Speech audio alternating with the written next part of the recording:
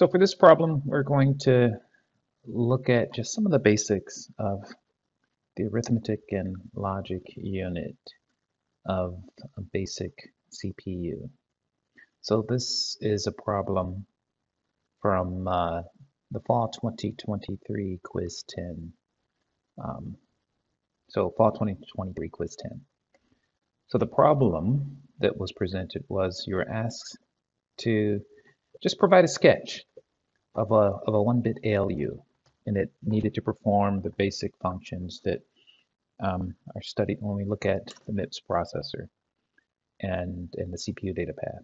So it asks you to provide a 1-bit ALU that performs the AND or add, subtract, subtract and set on less than, and then the NAND and the NOR. So for this ALU, this simple ALU,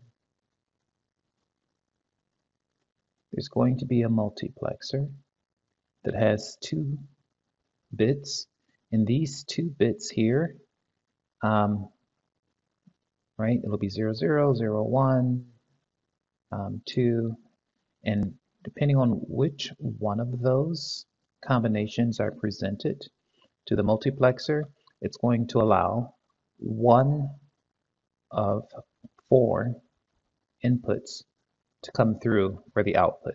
So this here then is the ALU output.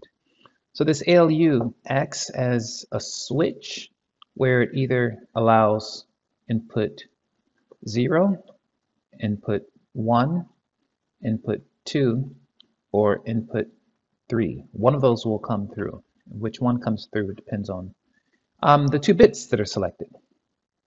So if you just simply wanted to get the output of 2 bits that are ANDed together, you would use these 2 bits and select them to 0, 0. If you wanted to look at the result of ORing 2 bits, you'd get this.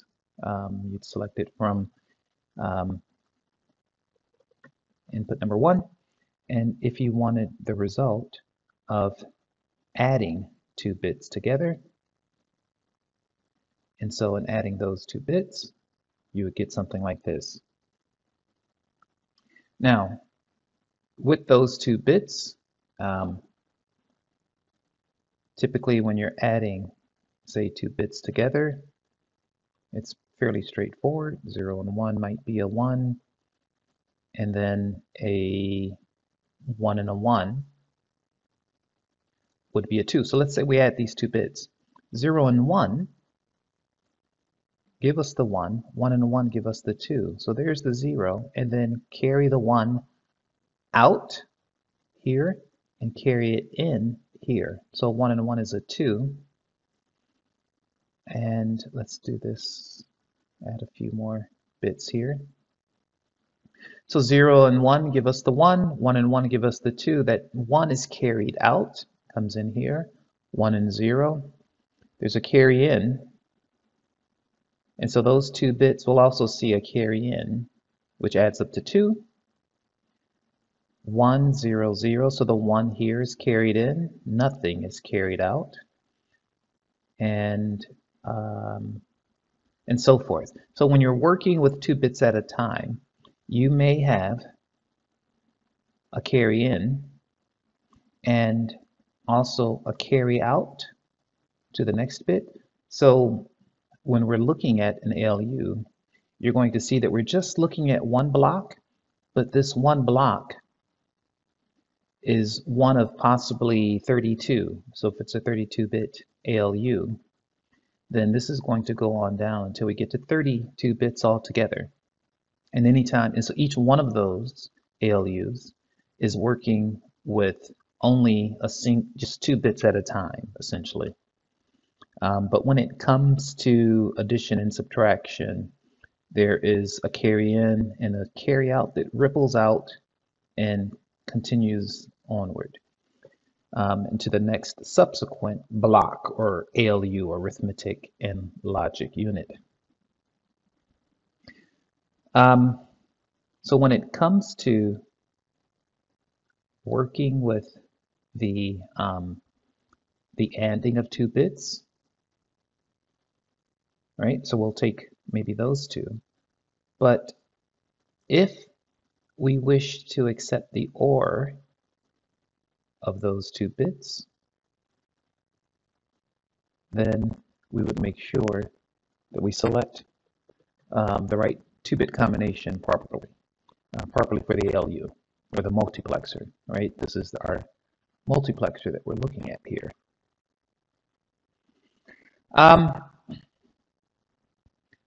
And then this continues on. This adder here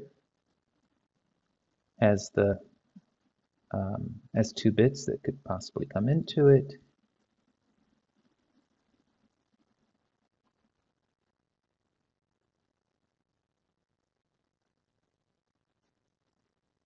And there. So that is our block ALU. 2 bits coming in and an answer that comes out. But there also could be a carry in and a carry out. So internal to that is the multiplexer that is switching between 4 different outputs. And then this set on less than is another input that generally is a 0 for 31 of those blocks. But for the least significant one, it is really just looking at the internal most significant bit to determine if it's negative.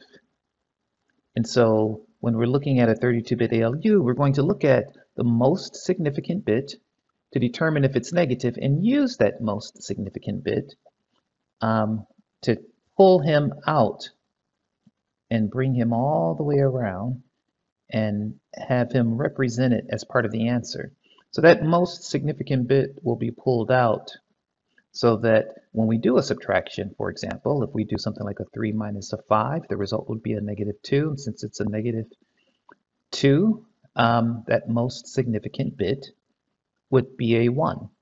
So whenever we end up with a negative result, when we're doing a set on less than, right? The set on less than is essentially doing a subtraction. And in that subtraction, we want to look at the most significant bit of the 32-bit result and pull him out and around into the least significant bit and present him as an answer so that the answer is a 1 for the least significant bit and then zeros elsewhere. So if you recall with MIPS, that's how that worked. When you said set on less than, and it would set maybe register T0 to either a 0 or a 1 based on the result of subtracting, say, T1 and T2 registers. And if T1 was less than T2, right? So you might have 3 being less than 5. Set on less than does the subtraction, looks to see if it's a negative result, and shows that as with an output being a 1, and that 1 is fed back in to register T0, or that first register. So this is the set on less than input. Generally it's 0, except for the least significant bit. So now for the other pins, it's just simply 2 bits, right? We're going to have bits A and B. In order to expand the functionality, instead of just calling it A and B, let's put our A here and our B here. And to give ourselves the opportunity to not just select A or B, but maybe we want the inverted form of A. So A complement could come through. So if I want the inverted form, I'll set this to be true. A invert would be a 1, and it would take from that side. So I'll put a 0 and a 1 to indicate which of the two inputs I'm selecting. If I wanted B invert, I would have another controller, a control pin here, B invert, that would select the inverted form of the input. So those two pins, right, A invert and B invert, give us the option of selecting inverted forms of the inputs.